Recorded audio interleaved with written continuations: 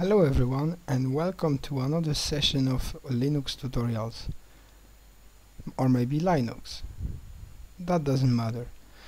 To be honest, I'm not an American or English person, I'm a Polish person, but I would like to show you some of the new features of Linux Ubuntu 12.04. Starting from the Unity Toolbar and then going further with some settings and configuration of our system. Basically what we have is a very professional system. You feel that everything is in order and everything looks like a normal operating system that can compete with Windows and Apple Mac OS. You've got the desktop and most important, you've got the Unity Toolbar.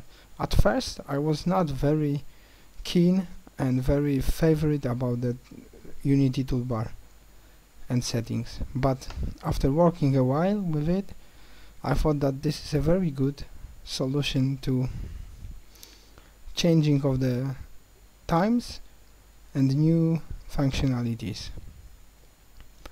It gives us an overview and a desktop and shortcuts that we use most often, and we have all in one place. Starting from dash home, then the home folder, Firefox as a standard browser, Ubuntu Software Center, system settings, and so on. You can change the way of look of this toolbar in some ways. So I will focus on this one and then we will go further with some graphic setups and tweaking with the systems. As you can see, I've got 3 folders on my desktop. I will move them and then we'll start talking about Unity Toolbar. So what has changed from the previous version? When you click on the dash home, you've got the overview of all of the applications that are available, as well as our files, videos, and so on. By switching here at the bottom, I will use one of the new functionalities, that is magnifier. You can go through all of our files and applications. So going to applications, we've got the installed ones. There are lots of them, and I will talk later about all of the functionalities that are new for the system or you don't know it.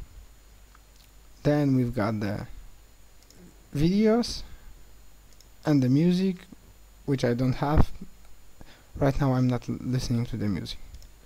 And home, which gives us recent applications, recent files and downloads. You also have a search toolbar, which is very useful to search for new applications and installed ones. Some of you are thinking, what the hell I'm doing with this Unity Toolbar? How can I configure it? There are some ways to configure the Unity Toolbar. One of which is recommended by Ubuntu website, is My Unity.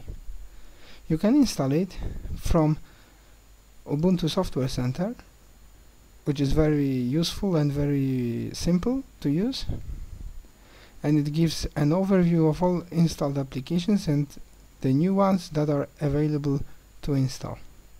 Let's wait for the Ubuntu Software Center to start.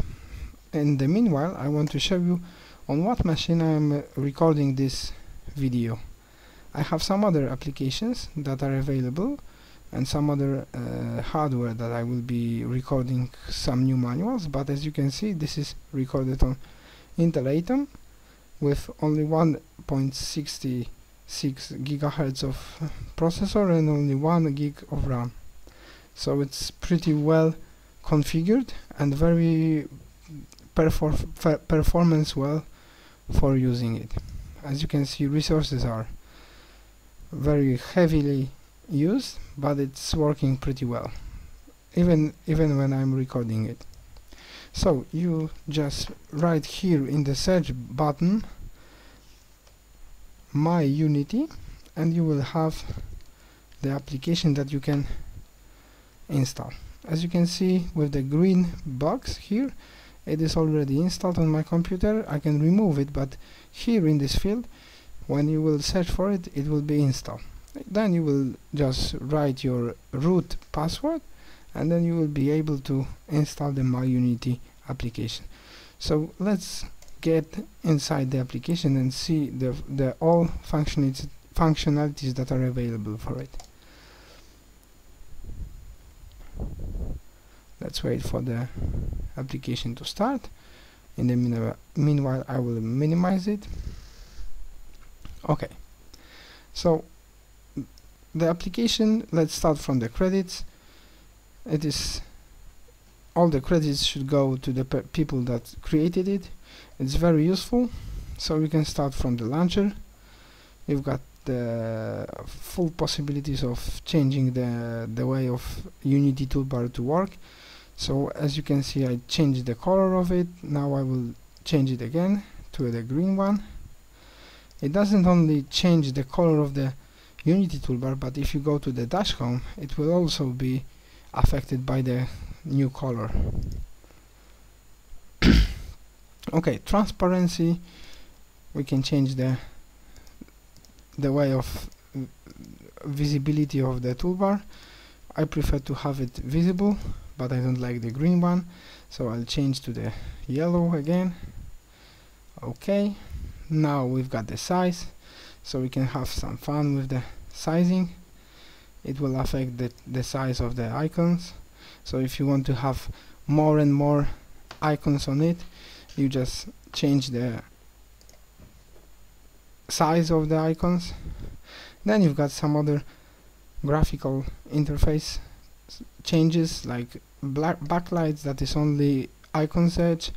Active icons on, as you can see to the left, it is changing.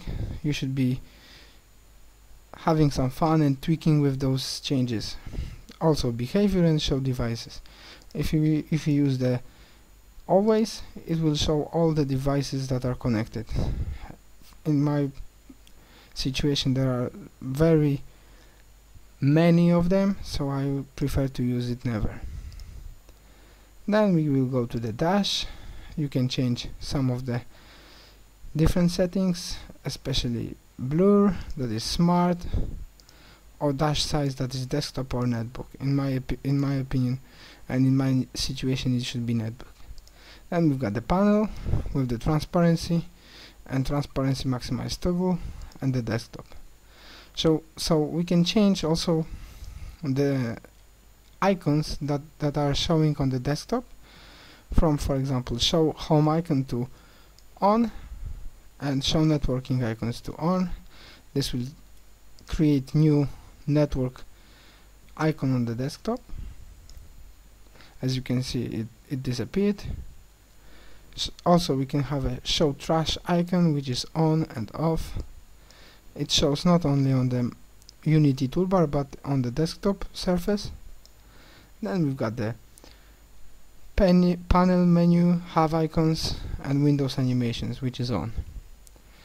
Then we've got the font, which we can change for the whole system, and as well themes, which we will have change on the system.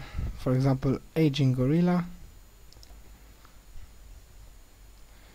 Unfortunately that doesn't work so fast on a netbook, but as you can see, it changed dramatically. You can also change the icons. I will go back to the radians, which is the default one. So you can have almost all of the changes for the whole Ubuntu system. Now I will close this one, and going further,